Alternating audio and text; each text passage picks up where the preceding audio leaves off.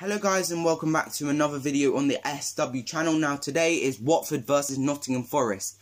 Now for me this is going to be a close game because Nottingham Forest, they aren't a bad side.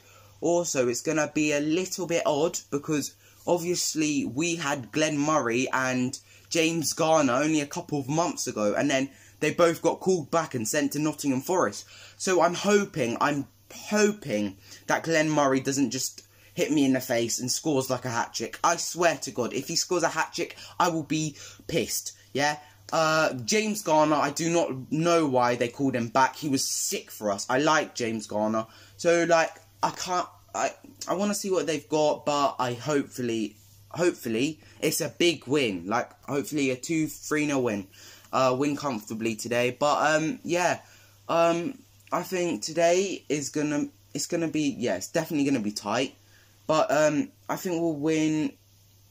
I'm gonna say 2-1 with Andre Gray. I know Andre Gray, he's actually scoring goals. I was looking on Instagram and he's scored more. Now he's finally scored more goals than he has had illegal gatherings, which is brilliant. Well done, Andre. Well done. Not getting Watford in trouble.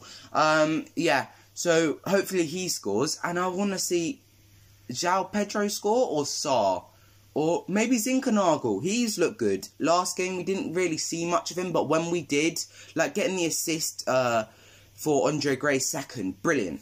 He put it through the legs. You can't do that. That's disgusting. No, Zinkernagel, you can't do that. Like, I was like, oh, no. Calm down, son. Yeah, but, yeah, I think we're going to win 2-1. And, yeah, guys, I'm going to show you the lineups now. Okay, so this is the lineup. So we have Barkman in goal. He's been solid. Femine, Trustekong, Sirauta, Messina.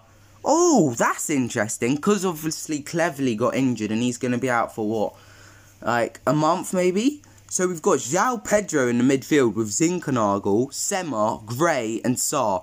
That's solid. I mean, for me, I don't know who's on the bench. Let's see. I wouldn't play João Pedro in centre mid. Oh yeah, obviously the new Watford signing who signed what, yesterday or the day before, Carlos Sanchez, Joseph Hungbo. Hopefully he can get on the pitch, make some more. Jeremy Nagakia, good.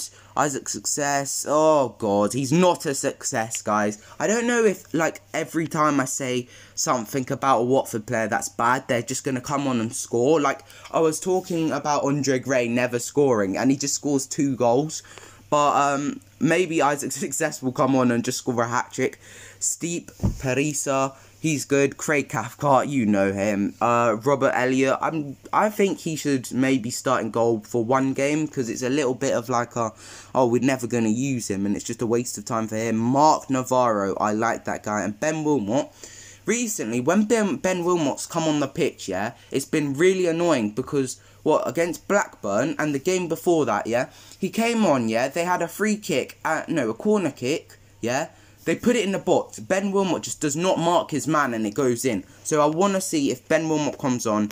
No, do not let your man, like, he let his man literally bloody go to Greg's, mate. Like, he was gone for ages. The striker, yeah, just moved away from him. Like, there was, like, I don't know, Adam Armstrong was just, like, meters away. You can't have that, yeah? But, yeah, hopefully, no mistakes. So, yeah, it's a solid team, and let's see the Nottingham Forest squad. So we have Murray. I was talking about Glenn. I think he only got on against Wickham and Stoke, and he was not good.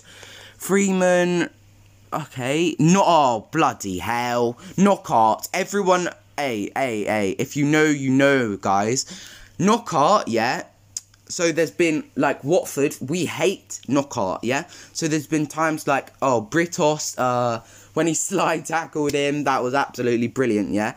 But the main moment is with Knockout, the penalty in 2013, where we went up the other end, and it's like, here's Hogg, Dini! I was actually at that game, and yeah, the memories just come back. I think I was only like 5.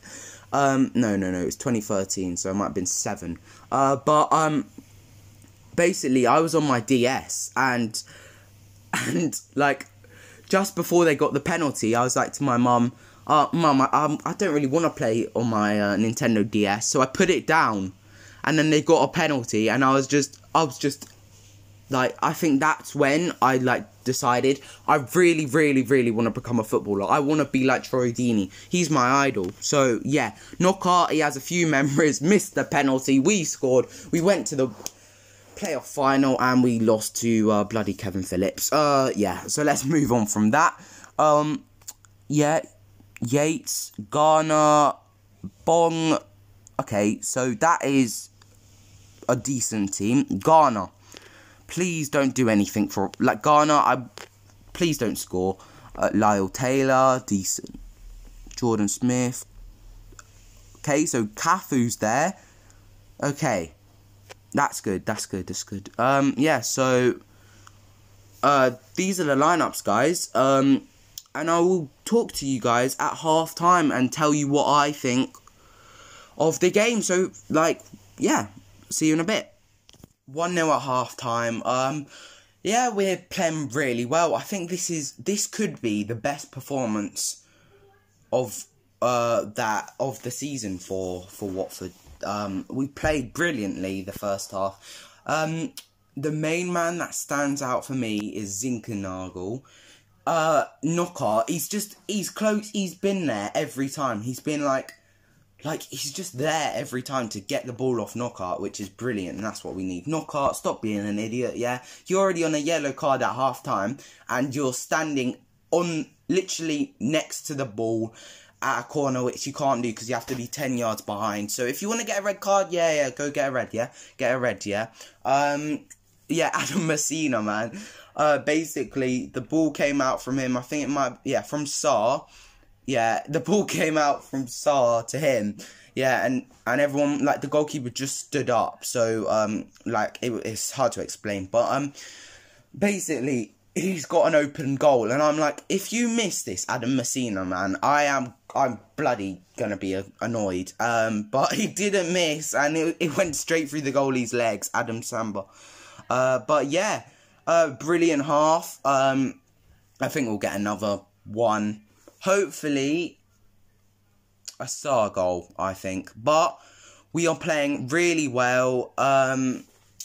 Yeah, if we win this, we go second. And then Brentford game against Rotherham got postponed. So, because of COVID, Rotherham players had COVID. So, yeah, that's good. Now, if we want to stay second, we need, well, obviously we'll still stay second, but to make the gap more, we need Middlesbrough to win against Swansea. So that's a big game then, which I'll probably be watching. But yeah, I'll talk to you guys at half-time. See ya.